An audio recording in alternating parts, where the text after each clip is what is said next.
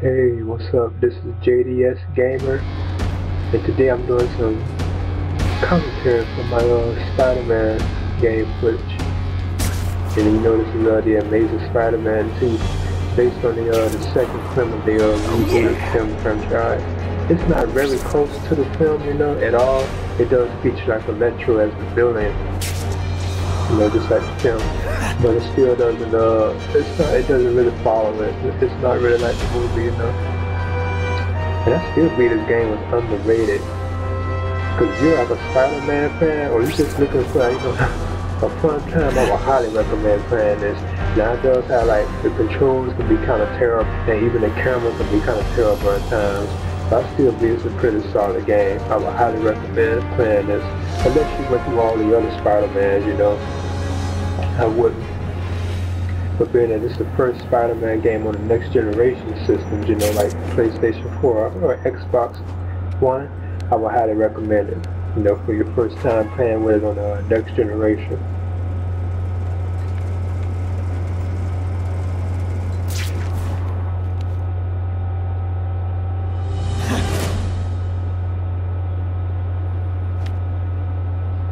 So you can see right now I'm on this roof right here.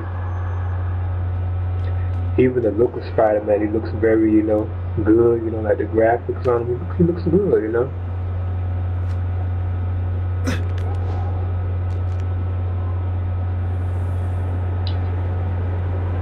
There's like a billboard sign right there, Cola.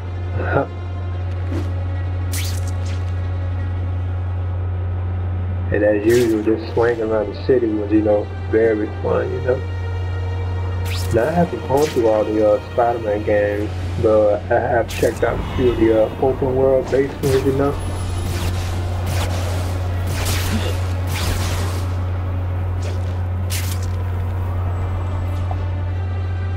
Because the first time he decided to make him open world was in the Spider-Man 2 game, which was based on the second film in the franchise, which had Dr. Octopus as the villain, from the movie. And that's when they first took Spider-Man open world, gave him like a huge city to play in, And at the time, the Grand Theft Auto was like, very hot too, That's no reason why they went that route with it, I believe. They were inspired by Grand Theft Auto. But they had some good Spider-Man games in the past that were like in 2D, even at the arcades, They were very good, Yeah, he had some good games,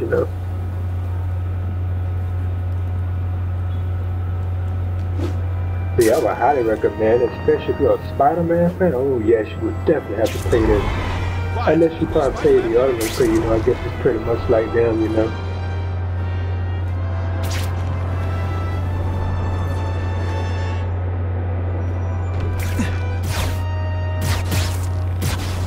Like I say, the camera can be off on it at times, and that's what really made it like mixing flaws, The camera, it's real, like, it keeps up with it because you have to control it yourself.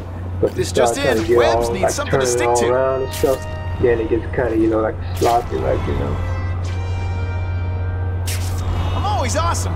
Sometimes I'm extra awesome.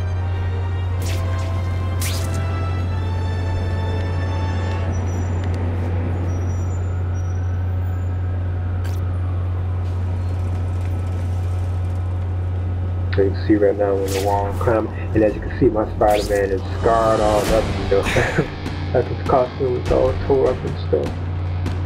Scars on it and stuff.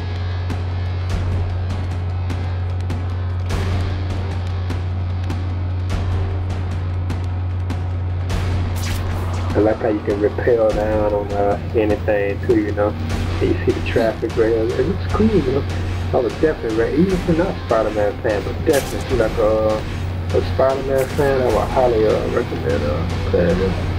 There's no question, you should definitely try this. I'm saying if you like Spider-Man, no question about it. I would highly recommend it. Because I saw like some of the reviews for this, and they got like 5 point this and that. Terrible reviews, and it definitely is not that bad. It really is not that bad at all. I really believe it's underrated.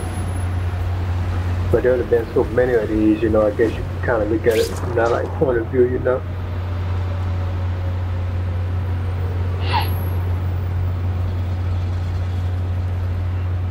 You can see I'm up on this light pole watching the traffic. See the ocean out there for all that stuff too, you know. Pretty cool, you know.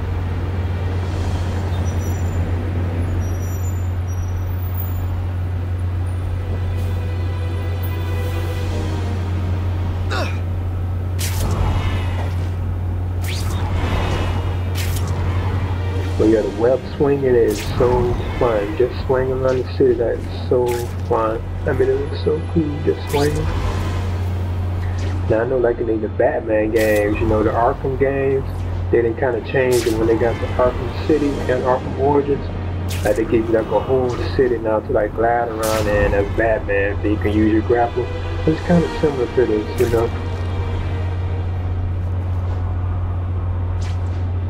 Web slinging failed. But those are actually better than this though. They did much, the game makers, they did a much better job on the Batman Arkham games.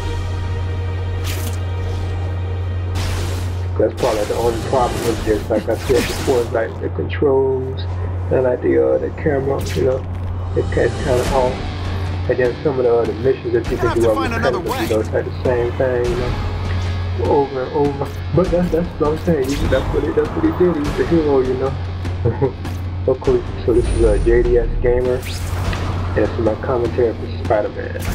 Alright, what do you make Spider-Man?